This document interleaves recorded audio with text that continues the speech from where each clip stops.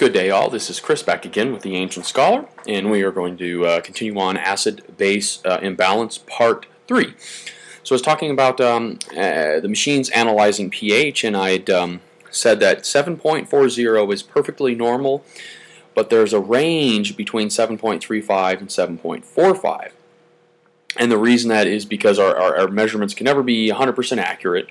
There's always going to be a little bit of uncertainty, but we allow a wiggle factor, if you want to look at that, a little bit of wiggle room on either end, plus or minus. And the amount of wiggle room that we allow is something known as a standard deviation. That is a statistical calculation, and we generally will allow for 2 standard deviations above and 2 standard deviations below what we're looking at. In the case of pH, that's going to be 7.40 is what we want. 2 above, 7.45, 2 below, 7.35. Okay, so normal pH. Normal bicarb, HCO3 is 22 to 26 milliequivalents per liter on the bicarb. Normal carbon dioxide is 35 to 45 millimeters of mercury. That's our normal acid-base balance. Okay, so let's talk about the two general problems that we can run into with acid-base balance. The problems can arise from 2 areas of the body: respiratory or metabolic. With the respiratory system, one of 2 things can happen. I can either blow off more carbon dioxide than normal. I can either hyperventilation or hyperpnea, get rid of carbon dioxide more efficiently than I should.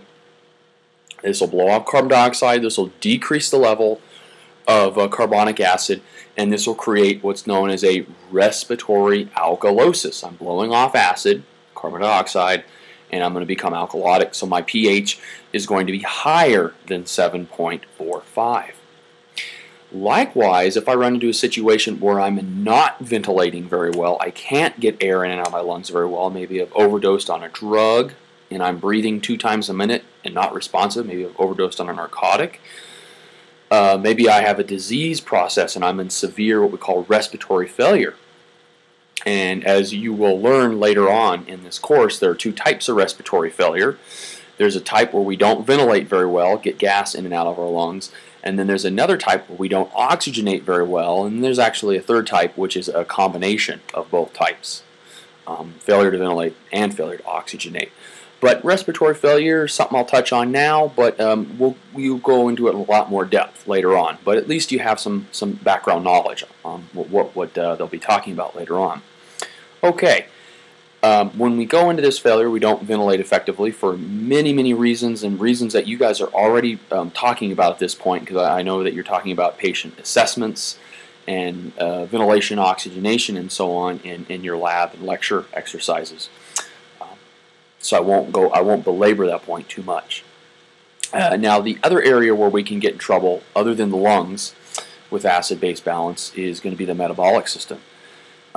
Generally, this is going to involve a fixed acid. Lots of different things can cause metabolic derangements. One of the things that you'll often hear will be vomiting and diarrhea.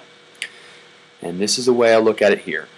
What do we have a lot of in our stomach? Well, we have a lot of hydrochloric acid. The pH in our stomach is very low. So if I vomit a lot, what am I doing? Well, I'm vomiting up a lot of acid. So I'm getting rid of acid. So what's that going to do to my pH? Well, my acid's going to get low, so my base is going to be high, and that's going to cause alkalosis.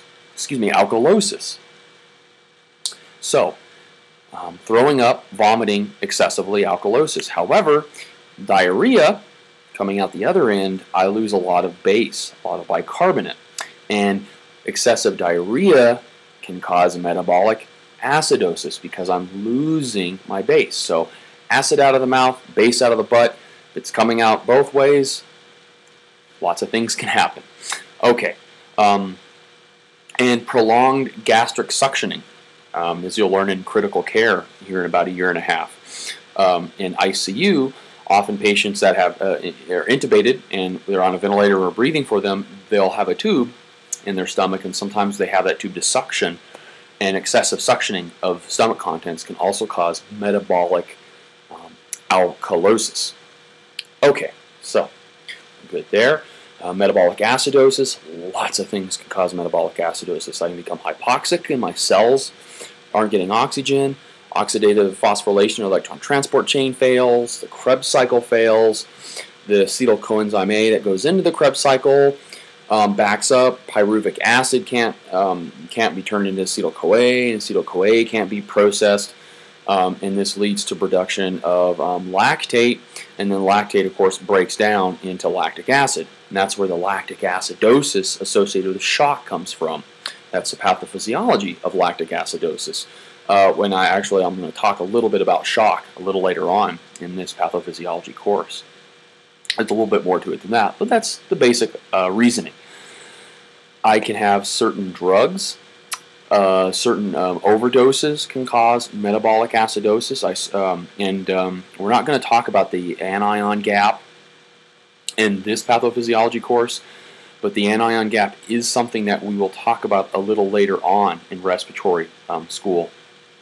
But there are certain substances that can elevate the anion gap, and then there are certain types of acidosis called hyperchloremic acidosis where the anion gap is not elevated.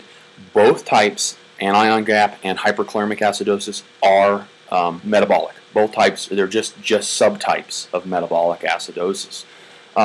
Kidney failure, renal failure can lead to metabolic acidosis because I can't get rid of my fixed acids as efficiently.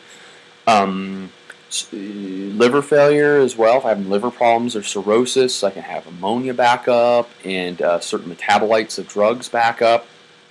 It can cause acidosis. Overwhelming infection and sepsis can cause acidosis. Profound illness, prolonged fevers. Like I said, lots of different substances can cause metabolic acidosis. And sometimes when patients develop metabolic acidosis, the respiratory system tries to compensate for that. And they will sometimes breathe faster, breathe deeper. And you have heard of diabetic ketoacidosis. You guys are aware of that. I'm not going to talk about that in depth because you've actually already talked about it already with your patient assessment. It produces a Kussmaul's breathing pattern. You're breathing very rapidly and deeply. And the reason that is because you have a metabolic acidosis, but your respiratory system is trying, even though the respiratory system can't get rid of those fixed acids, it can get rid of the volatile acid, carbon dioxide. So it'll keep your CO2 or carbonic acid levels lower than normal to try to compensate for all these other acids that are floating around. So you will see that. And then sometimes in patients that have chronic respiratory failure, have chronic lung disease, and their carbon dioxide is always elevated, their kidneys will actually come in and compensate for the respiratory acidosis. And the kidneys will make more bicarb, hold on to more bicarb. So in somebody that has chronic lung disease, it's not uncommon to see their bicarbonate greater than 26 because their kidneys are trying to compensate for the chronically elevated levels of carbon dioxide and carbonic acid. And that's called a compensated respiratory acidosis. That's not something acute. That's not something you'll see in somebody who's acutely ill. That's a chronic thing there. That's somebody who has chronic lung disease, COPD, something we'll talk about here in a little bit. Okay, so that's your basic introduction to acid-base balance. Again, not a credible amount of depth, but just giving you the pathophysiological foundation to better understand all these other lectures that are going to be hitting you as you progress through this program. Okay, guys, take care.